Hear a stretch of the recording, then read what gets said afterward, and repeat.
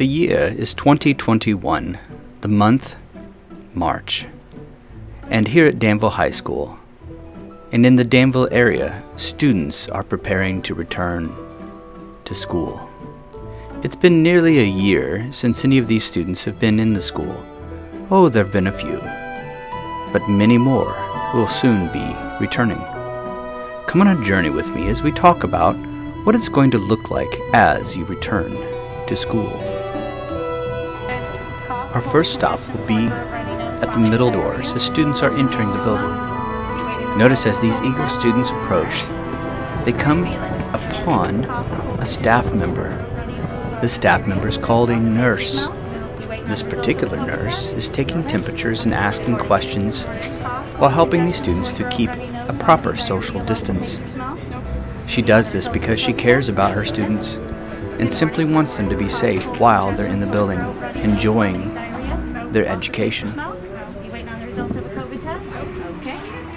Good morning. At a different door, there's another staff member. This staff member is called a dean. Notice the students approaching the dean.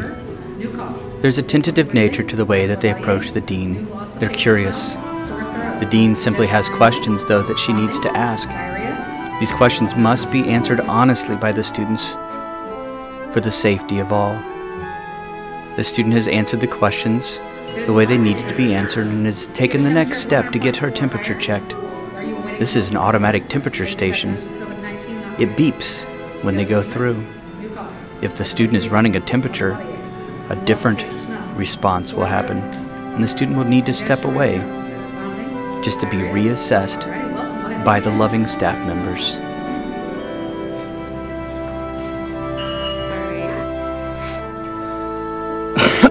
Good morning. Do you have a temperature of 100.4 or higher? Are you awaiting results? Back at the middle doors, that same dean is taking another shift. We see her again here asking those questions of these students. Students are entering the building, answering the questions, trying as much as possible to be cooperative and share exactly what they know, as the dean simply seeks to assess their health before they enter the building. 100.4 higher? No. Are you awaiting results of a COVID test? No. Have you been diagnosed with COVID-19 and not yet cleared? No. Do you have a fever? No. New cough? Difficulty breathing? No. Muscle or body aches? No. New loss of taste or smell? No. Sore throat? No. Congestion? No. Vomiting? No. Diarrhea? So glad you're here. Come on in. Let's take a closer look at one of the automatic temperature stations. Notice the student steps up and it reads their temperature automatically.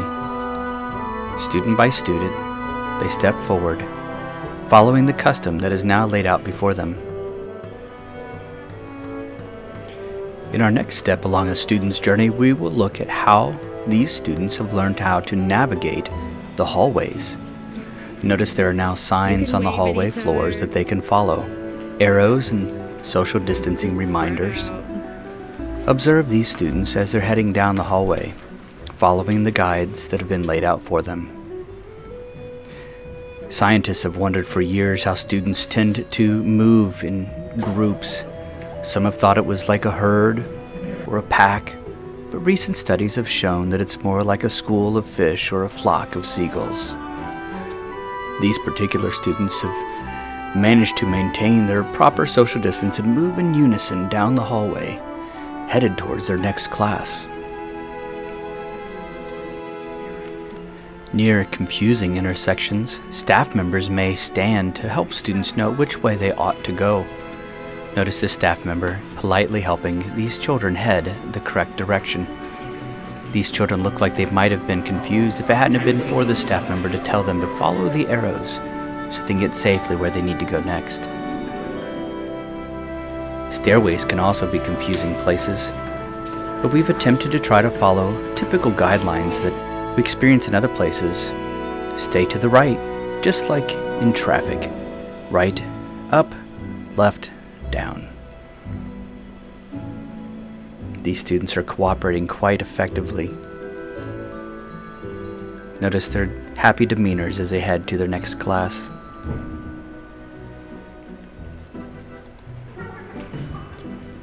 Some of these students have made it to one of our designated lunch areas. It must have been the time of day in the schedule that told them it was time for their lunch, so they headed to this particular lunch area called the Little Theater. Staff have attempted to make these places safe for them as well. Notice these students coming in, still social distancing, finding their assigned seats so that lunch can be served. Was it the schedule of the day, or was it their own stomachs that told them it was time to come in here? We still don't know, but we observe and learn day by day.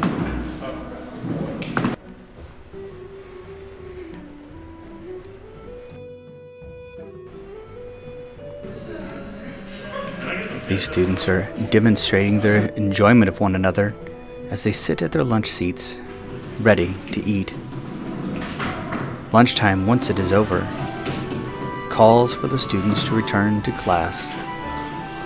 They get up in an orderly fashion, as staff members have designated beforehand. These students are cooperating so well because they're overjoyed at being back in school, a place that many of them did not enjoy, but they've missed with such longing. They're eager to cooperate in so many ways. Here we have another lunch area. This is the cafeteria. This has always been a favorite place for many students where their natural habitat can be observed adequately by any proper scientist. But notice these students are also cooperating, headed to their seats, properly distanced, ready to eat, but also ready to cooperate with the loving staff members. These kids are ready, not just to eat, but also to learn. As students enter classrooms, they still have a strong desire to greet their teachers. Teachers now have a new custom they've adopted, the elbow bump. Many kids really enjoy the elbow bump.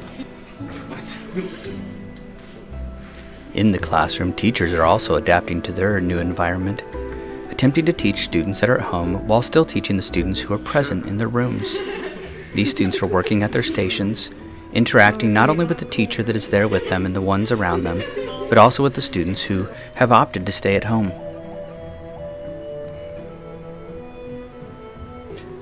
Observe the students learning.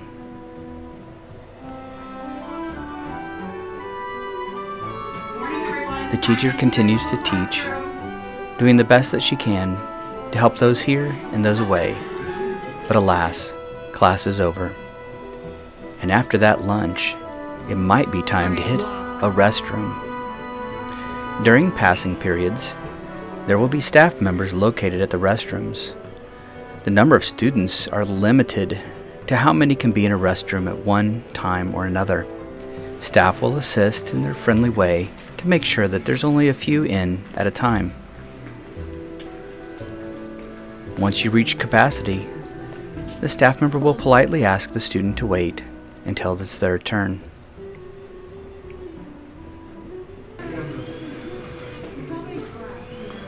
Okay.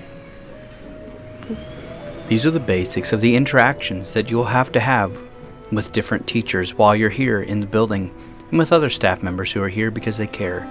But before you go, I'd like to take a moment to take you on a quick tour of the building, especially for you freshmen. Here we are entering the building. We will enter the building through the Circle Drive doors.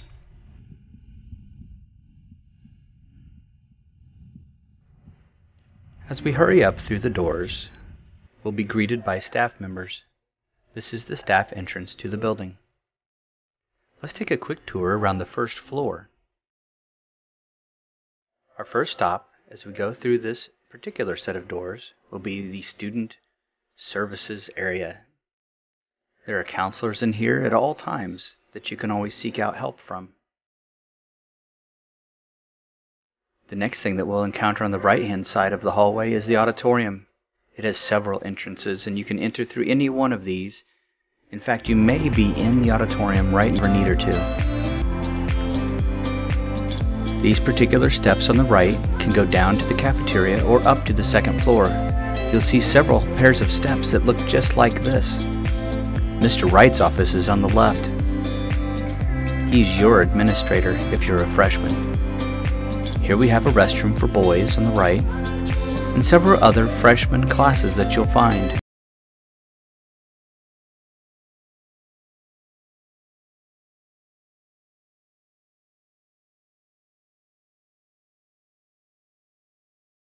On the first floor, we're going to pass another way that you can get down to the cafeteria. This is the most common entrance for all students to go to the cafeteria.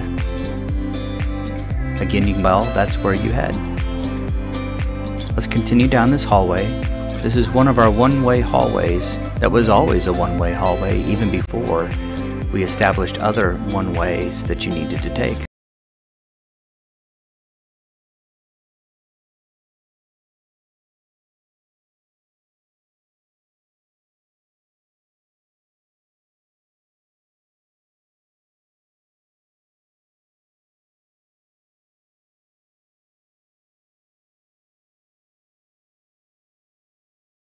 PE, you'll be headed down these stairs at least each time that you have a PE class to get to your locker rooms. Boys' locker rooms are to the right and girls' locker rooms are to the left.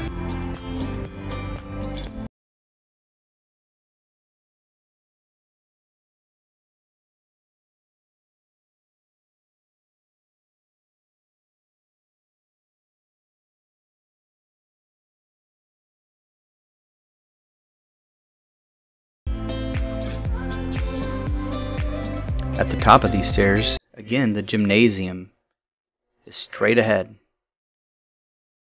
If I were to go up these stairs another level, it's what we call the T section. You may have a class or two up there, and you may have a particular music class up there. But if we go straight down this hallway, staying to the right, we'll end up down by the field house.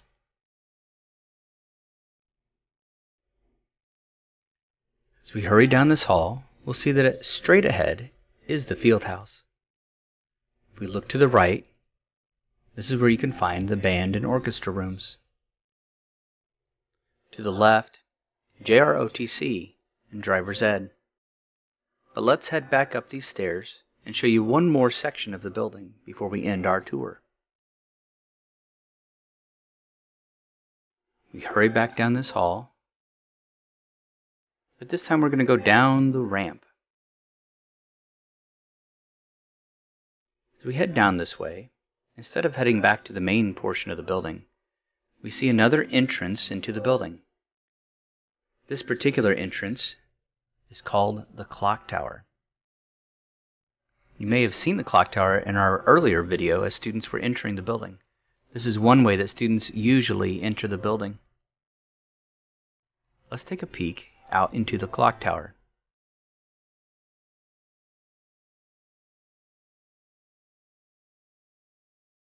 Notice the temperature station there.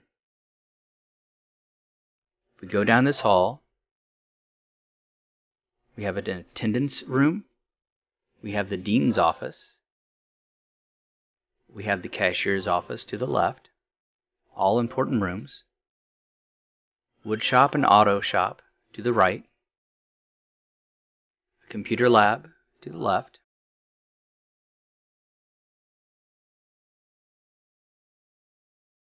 straight ahead you can get to Mr. Kraft's orchestra room as well. Thank you for watching this tour of the building. We're so glad you're back, and we hope you enjoy your time while you're here.